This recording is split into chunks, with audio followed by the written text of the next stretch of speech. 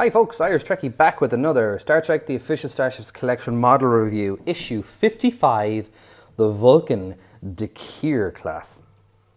A bit of a crumple box, but hopefully everything inside is fine. So, here we have it, up to 55. I know I keep saying that now in every video at the moment, but yeah, looking forward to this Vulcan ship, I must say. So, let's quit the jibber jabber, and let's get straight into it.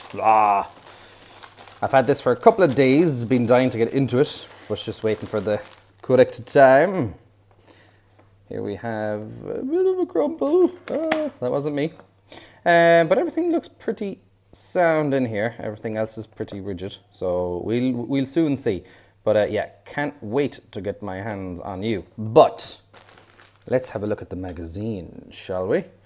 Nice graphic actually on her at the moment. D'Kyr type, launched 22nd century, length 600 meters, crew 147. Doesn't seem like a massive crew, to be honest with you.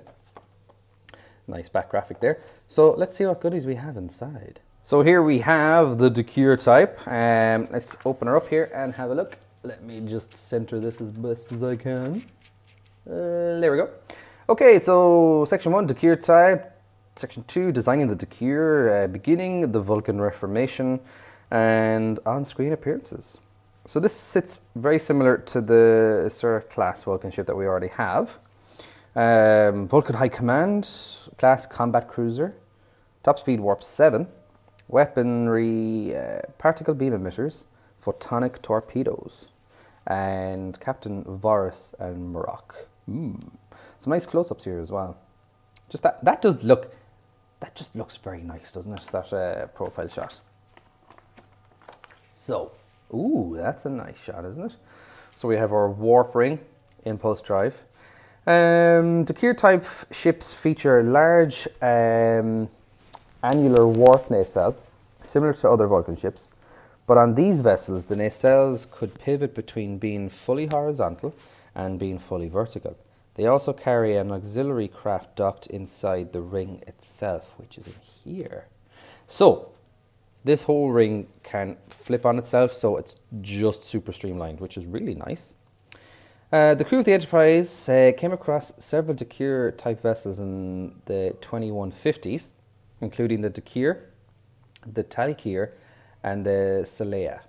The official class name of these vessels were never identified, hence they have been referenced after the D'Kyr, the first ship of the type to be encountered by Enterprise. Okay. All about superior Vulcan technology as well, you know. Ooh, well, look-see here. The letter that subscribers have gotten, it's just nestled inside the magazine. So I have a video on this. This is about a price increase. Check out the video before this one. I'll probably link it in the doobly-doo somewhere here or here or here or somewhere here. But such a tiny piece of letter. Let me know what you think in the comment section below. Needs must if we want the collection to continue, I'd say. Anyway, what do we have here?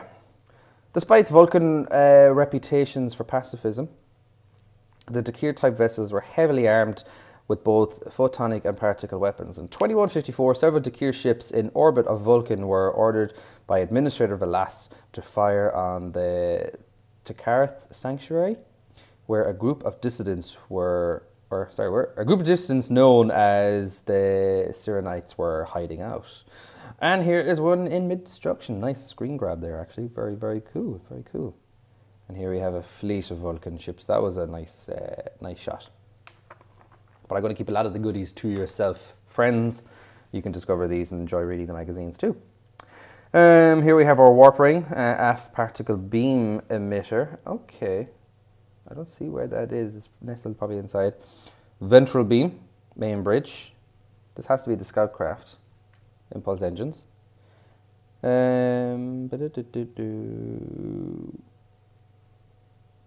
Okay. It was possible that the D'Kyr was a Memora class vessel, but as this class was never formally identified, this is only speculation. Interesting. The D'Kyr type Talkyr was disabled by Tholian ships in 2152 after picking up a time travel pod from the 31st century that Enterprise had discovered. The Talkyr had to be towed back home to the planet by Vulcan transports. Yeah, it was very, very damaged, wasn't it? Ooh, designing. It just looks so cool like that. That looks freaking awesome. I love that. There's the support craft once it docks. Once it disengages from the main mothercraft as well. So that's really cool. So who do we have here? Eves. Yeah. Eves produced several colour drawings showing different shapes of the D'Kyr. Originally named the Fahal, maybe? I don't know. Would have been a circular warp engine in place, and with, what is it? I can't even read now.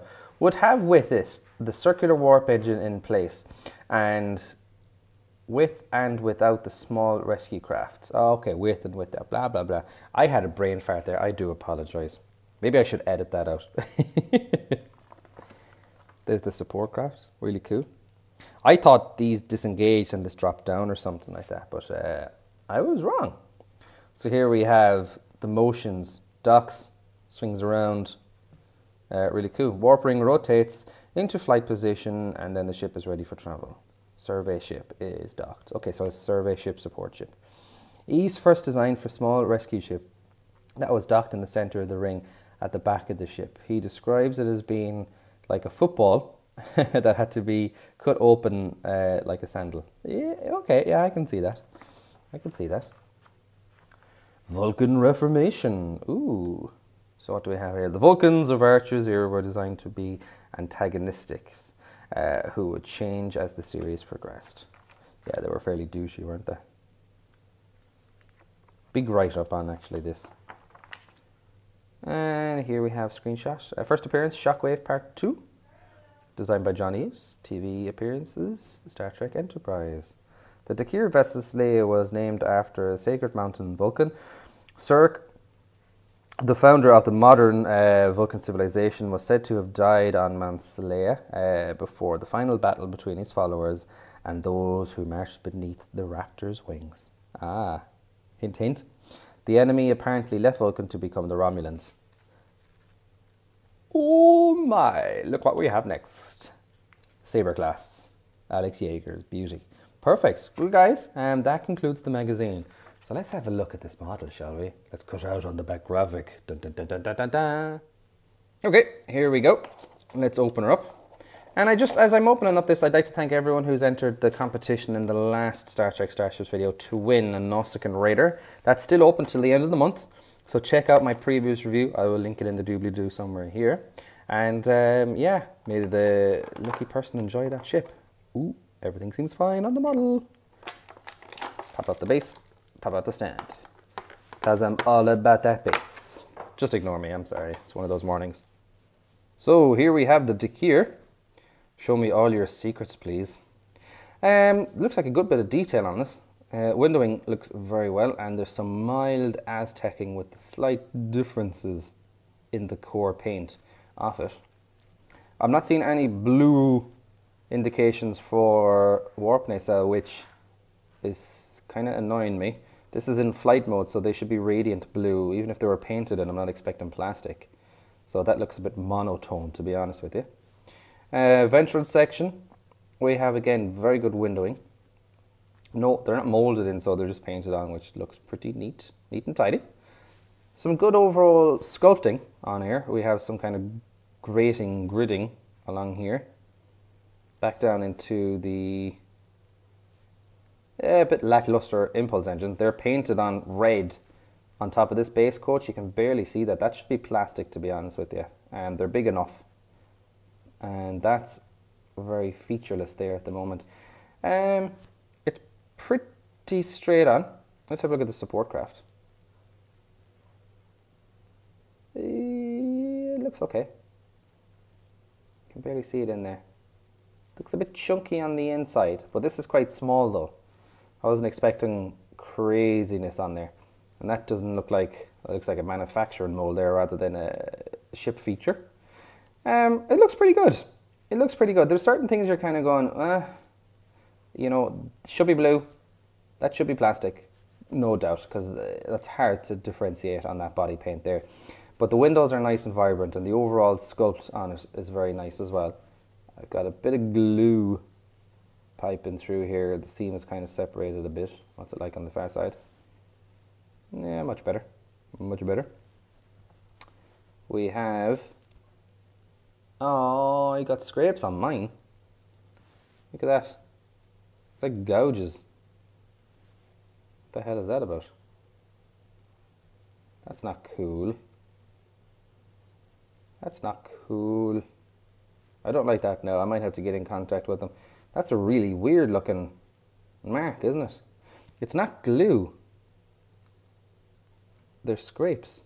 Or is it glue? Let me just check. Nope. They're gouges.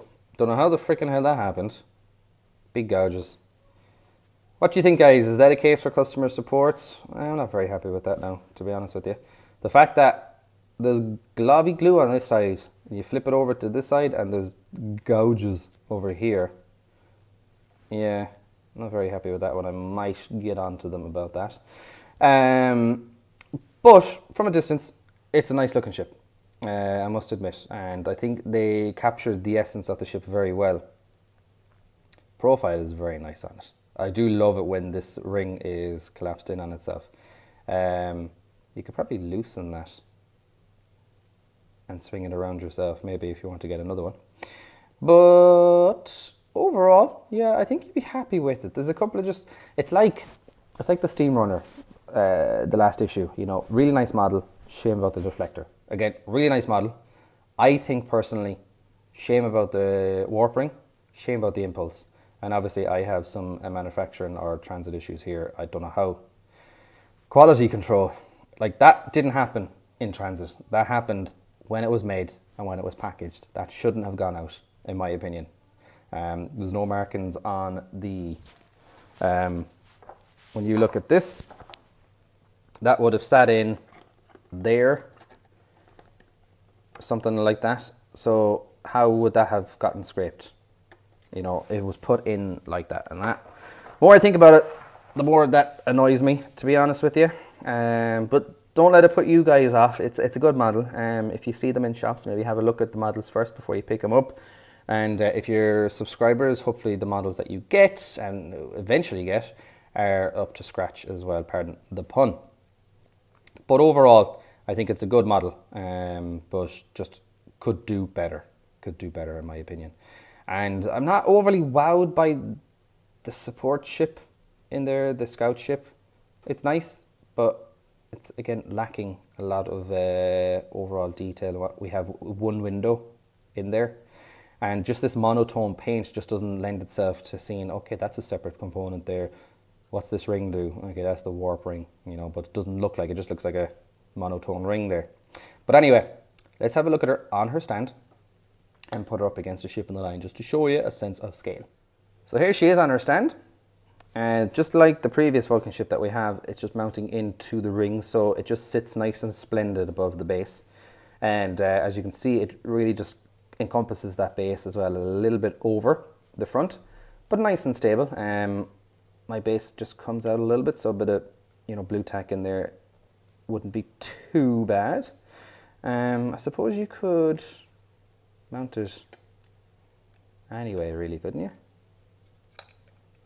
Would you prefer to mount it that way? I can't remember what the magazine said. Could be mounted that way as well. I prefer this way though. And you can mount it at a different angle as well, as you can see. But yeah, she's nice. She's nice. So let's compare her to a ship on the line.